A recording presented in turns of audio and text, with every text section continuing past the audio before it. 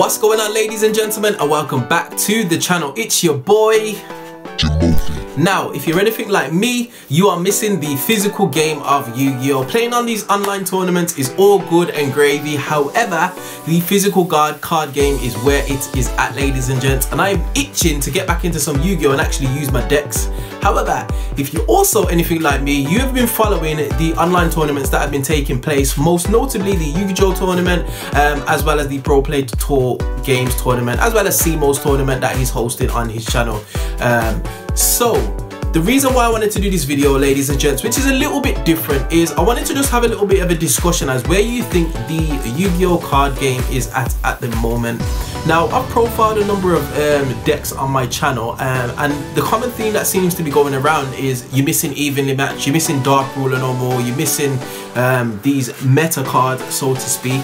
And the reason why I say this is because I've been following the online tournaments, and I've seen some of the boards that Adamanticators have been building, most notably, and their boards are just absolutely crazy, full of just 1,000,001 negations.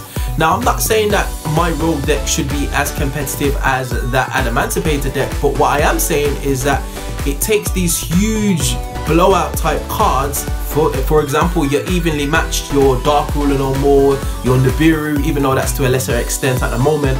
It takes these huge blowout cards in order for you to be able to actually play the game of Yu-Gi-Oh! And the reason why I say this is because I don't want Yu-Gi-Oh! To just turn into this whoever goes first wins type, break my board style play, or I'm not letting you play Yu-Gi-Oh! Kind of thing. I want it to be a bit more of a back and forth interaction, so to speak. Not necessarily 16 million turns, but just at least a couple of turns where it's a little bit more back and forth, in my opinion. I do like the fact that you're able, if you're competent enough, to be able to make these types of combos and be able to do these crazy lines of play. But I do think that the way that the game is evolving at the moment, cards are just getting more and more powerful, and the style of gameplay that is promoting is these big, either I negate you or you negate me, and whoever gets the most out of their negates wins kind of thing. It's not so much a navigation of, okay, I'm going to play this card in this position, or I'm going to play this card now and see where it takes me the next turn, because most of the time you don't really get a next turn. It's very, very rare you see a Yu-Gi-Oh! Game going into 10 plus turns, for example. Now, I'm not saying that's the right way to play Yu-Gi-Oh! I'm just saying, what do you think? What's your comment on it? What's your view on it, ladies and gents? And it was just a little thing that I had in my head that I thought, you know what, let me just present this to you guys and see what you guys think.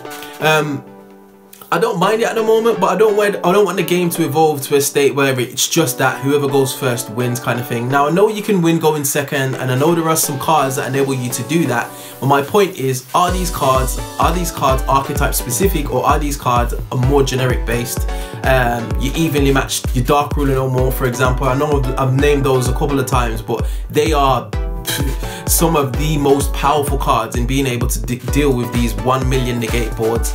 So, ladies and gents, just a quick video today, just thought I'd get my thoughts out there. What do you think though? Let me know in the comment section below, and we find ourselves at the end of another video. As always, if you do like this content, be sure to like, share, subscribe, and I would definitely see you guys on the next video. Hope you enjoyed.